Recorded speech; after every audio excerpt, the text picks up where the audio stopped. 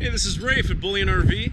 Today I'm going to be walking you around a brand new Cherokee Wolf Pup 16 BHS. So I'm sure you're familiar with this floor plan. If you're not, I'm going to give you a tour around the outside and the inside too. So this is an awesome little bunkhouse floor plan for the whole family.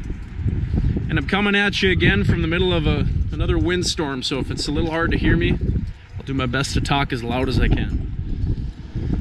So, right up in front here, we'll start up here. You got your water heater, outside shower, all your water connections in one convenient location. Manual jacks, you can see it's a single axle, you get your power hookup right there. And the cool thing about this bunkhouse is that it gives you a storage door directly into the back. You know, when you're not using this, you can lift it up, put a bike in here, an extra cooler. There's going to be room for your bigger items that you're bringing with you. So that's a handy spot to store some stuff. We'll head to the back here. You can see you got a spare tire with a tire cover right on the back bumper. And it does come with a backup camera and a monitor for your vehicle. And this camper at only 3,200 pounds empty is really easy to tow.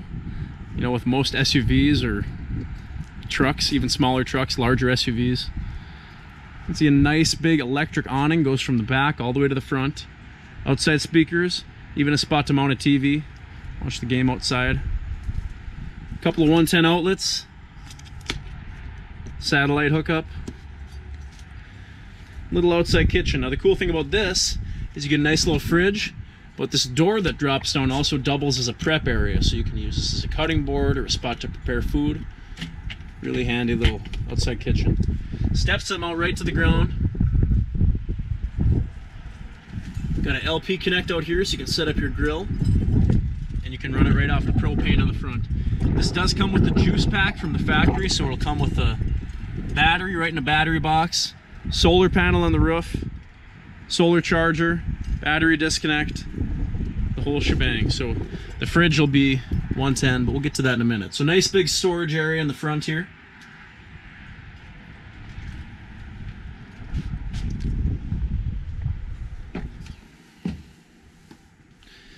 Got an east-west facing bed. Cabinets up above, windows on both sides. Storage up above the dinette here. And this dinette will fold down into a bed if your kids decide to bring some friends with.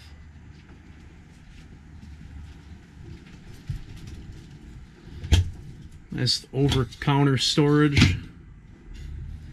High-level microwave. Got a 2-burner Greystone cooktop. Nice big counter space for the size of this thing. You actually get a nice prep area. Sink cover. Nice big round sink. Storage underneath.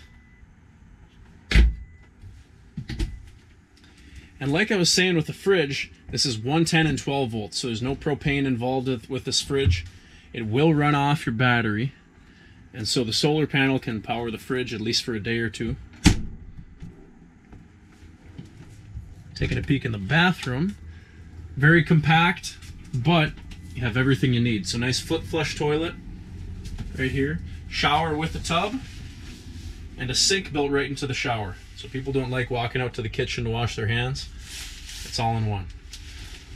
You can use a shower sprayer for the sink. So you're not giving up anything in this bathroom. So very compact. Double bunks in the back here. LED lights. USB charging stations. And as you can see, there's the door that goes out for storage.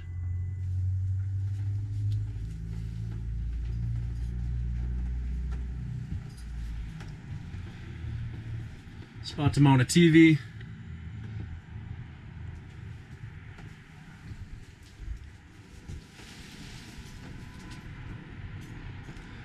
So once again, my name is Rafe.